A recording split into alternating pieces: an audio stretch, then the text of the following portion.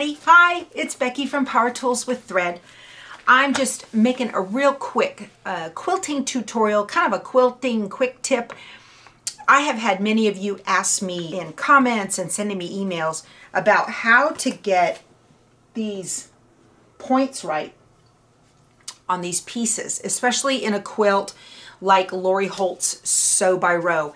And I'm in the middle right now of making what is called the checkerboard star, and that's this one right here. So there are a lot of these points in here. And here's one that's a little bit bigger on the front. So the idea is to not have your points get tipped when you sew all of the pieces together. And if the square is not pieced properly, that's a real possibility. So I'm about to show you a real quick trick, and hopefully it can make your piecing go a lot better, because mastering this little skill right here is you'll see this type of piecing over and over and over in quilting, and getting it down can make your life a lot easier. So I hope you enjoy this. I'm just doing a quick tutorial. I've had several people email me or make comments on my videos asking how to get a star point correct.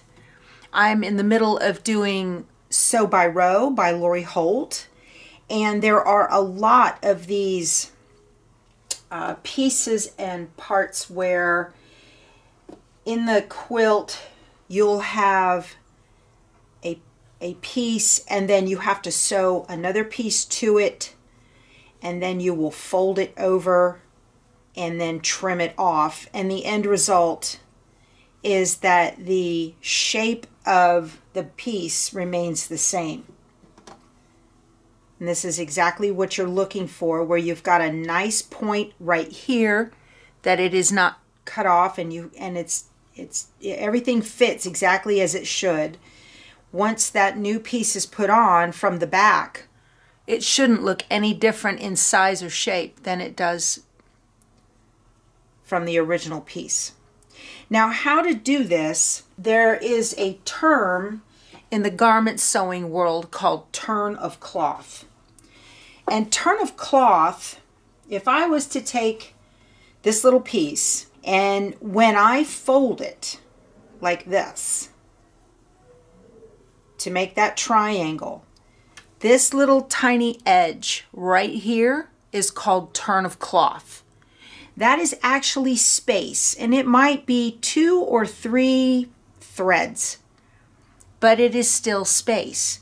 And so if you sew directly from point to point on this square and fold it over, your top piece isn't going to reach and be the right size because the turn of cloth took up that space. So what you do with this is go ahead and take a little ruler on the piece that's going to be on top that you're going to sew on, and you want to put your ruler exactly on the point diagonally.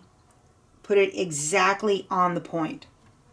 All right, then you want to take some sort of marker. This is a friction pen, and with the friction pen, I prefer the pen in this instance instead of a marker because it has a finer point.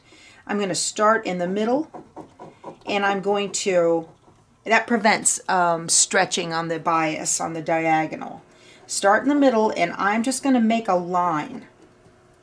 Now, because the ruler is on exact point to point, that means the line is just over, just a little bit. And when you first start doing this, until you get the idea of it, so believe it or not, it may not look like it to you, but this half of this is bigger than this half. So this is the small side. I like to make a little mark on there.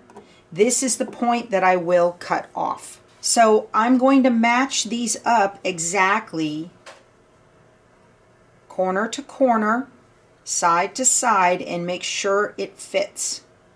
If you're very new at it, you may want to take a pin, put the pin in to make sure it doesn't shift until you get the hang of this. Now, it's very handy. This is called diagonal seam tape, and this is from a company called Cluck Cluck Sew. I will put a link to it below in the description box. But what you want to do now is you want to sew exactly on that drawn line that you have. And the diagonal seam tape, what it does is it gives you a line of exactly where the needle is going down on the plate. And the reason I say to get this is because I've been doing this so long, I no longer have to draw my lines. I know that if I put my needle right, I'm going to use these little tweezers. I know that if I put my needle right here on this side of the point, and I keep this point exactly over on this side of the red line on the diagonal seam tape, that I'm going to essentially sew right where this drawn line is right here. So for the beginner, you want to exactly hit that line.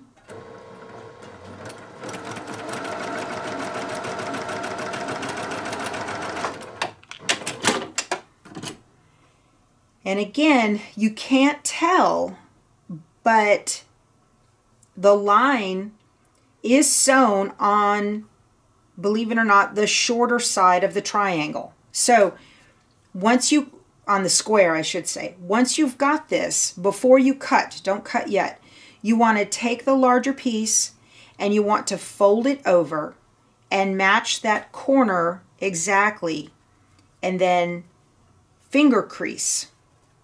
Finger press this.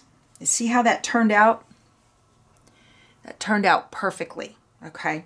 Now you can trim your little threads and trim the part that you don't need down to 1/4 of an inch. You don't really don't want to leave that on there. You'll get too much bulk. But now you can tell you've sewn this on, everything fits right, and it matches. It looks exactly like it's supposed to. So that is the trick.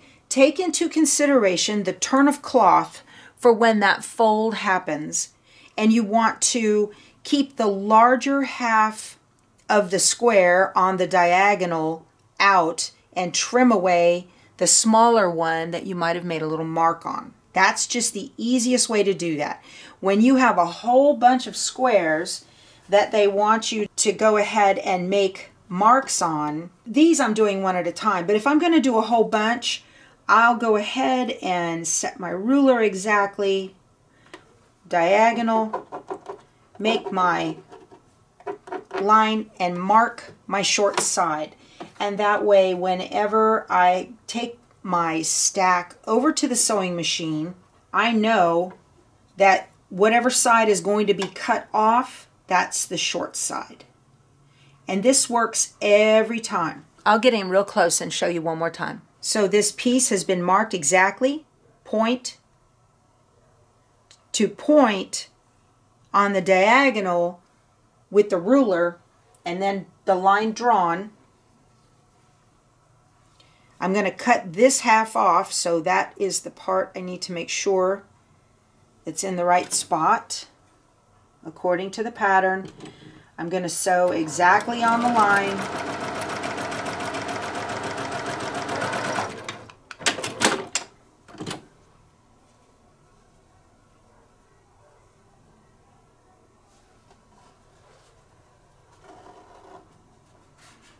All right. There's the last one in this colorway. That really turned out very nice. So I hope this was helpful. If you have any questions, please feel free to leave a comment below and I will do my best. We'll talk to you soon. Go sew something.